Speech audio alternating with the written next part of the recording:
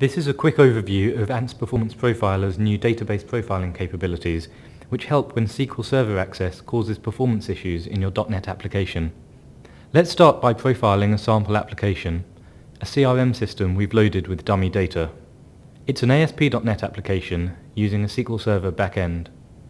Some of the data access is being made through Entity Framework, though everything you see here is equally applicable whether you're using other ORMs or even running SQL directly. Setup is just a matter of selecting the application, but you will want to make sure that the Enable SQL Query Profiling option is selected. After hitting Start Profiling, the application is launched for us.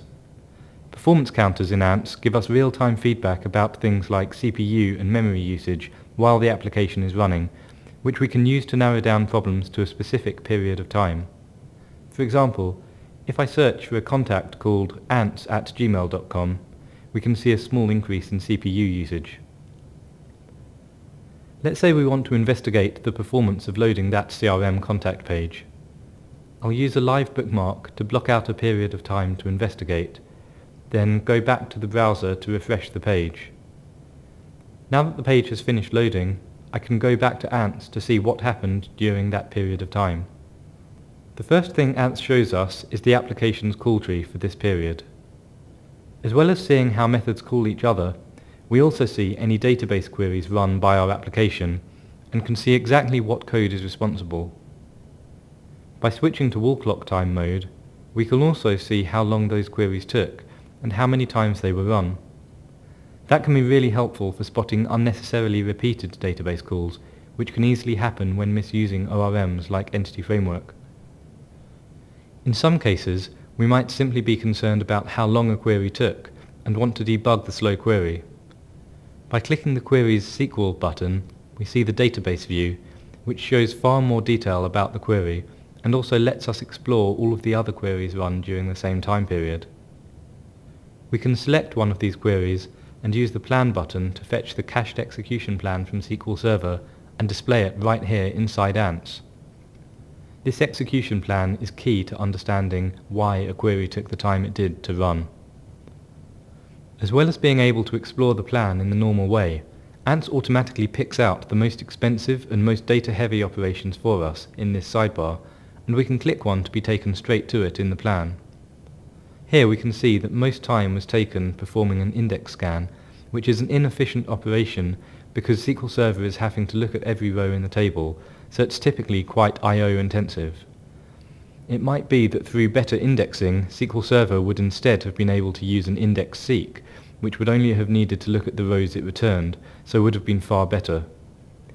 For any of these nodes, we can also look at their properties to see more useful information. There are also warnings which highlight certain issues for you automatically. For example, in this plan, SQL Server's Query Optimizer believes that we could reduce the total query cost by 24% by adding an index, which is consistent with what we saw by looking at the index scan node before. If you select this warning, Ant will even give you the script that you need to run to create that index, should you choose to do that. This plan can also be exported, so that you can come back to it later. Let's go back to the database view to see some of the other information that was available there. Runs of a stored procedure or queries are grouped together by the stored procedure's name or the text of the SQL statement. Instead of just aggregating all of this data together, you can now drill down to see the timings for individual runs of each query. You can now also see the values of any parameters that the query was run with, which lets you understand how the parameter values that you execute the query with affect its runtime. We also gather information about the server and database that a query is run against, and format this information for you automatically along with the parameter information, so you can copy and paste it in a running state directly into something like SSMS to debug it further. You could also use this to ask for assistance from a team member or DBA, perhaps even attaching the plan that we exported earlier. We hope you find the new database profiling functionality in Ants useful, and as usual, you can download a free 14-day trial to try out on your own application. We'd love to hear what you think, so if you have any feedback or you'd like any assistance at all, please do get in touch. Thanks for listening.